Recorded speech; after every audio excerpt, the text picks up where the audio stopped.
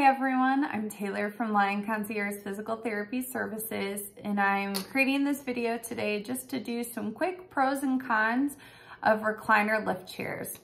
Now these are the things you see. They're electric recliner chairs that have a feature where it essentially stands the chair almost completely up to the point that the person sitting in it can just slide out of it onto their feet, or they have to do a very limited range of motion of that sit to stand. Now, these seem like they'd be great, especially for our older population. However, before you or a loved one purchases one of these chairs, I really want you to think about these things. Definitely bone density and muscle strength. It's imperative that you use it or you lose it.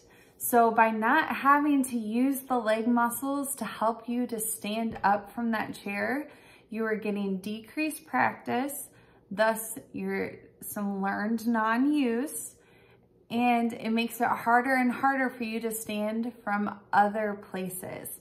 So by using that feature, yeah, that's great with the chair, but you also have to be able to stand up from the toilet, your bed, a car, a different type of chair at a loved one's home or at a doctor's office. I don't want people to get too dependent on these recliner chairs because it does make things a lot harder in other settings.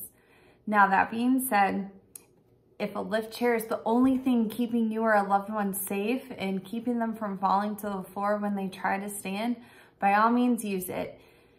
Safety is first priority. If that's the only thing keeping you safe, by all means, I'd rather you be safe and not end up falling to the floor.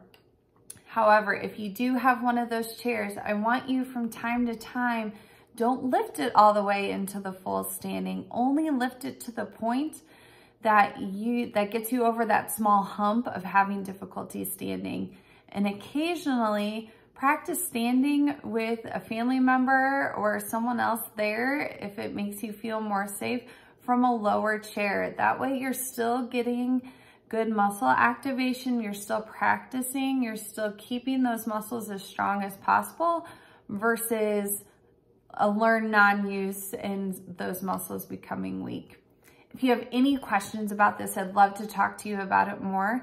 Either comment below or shoot me a message or give us a call, and I'd be happy to talk it through with you. Thanks, and I hope you have a good rest of your day.